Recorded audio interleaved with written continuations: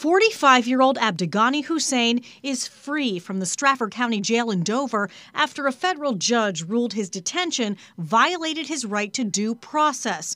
After 9 months, he's back home in Maine. Mr. Hussein has been reunited with his wife and children who are American citizens and is back at home.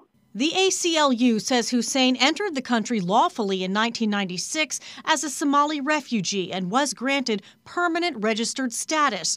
That in 2002 he was convicted of possessing a stimulant grown in East Africa that is illegal in the U.S.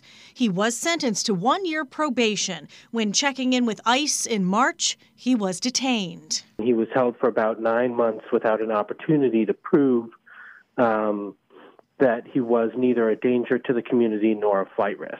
Due process means that he has an opportunity to challenge his detention, and the judge agreed with us. Hussein was granted a hearing, then released by an immigration judge. ACLU attorneys say under recent changes in immigration laws, his deportation is now pending, but right now he's free to work on his next legal battle. That's why we created the New Hampshire Immigrants' Rights Project, because it's so important to fight for the rights of due process.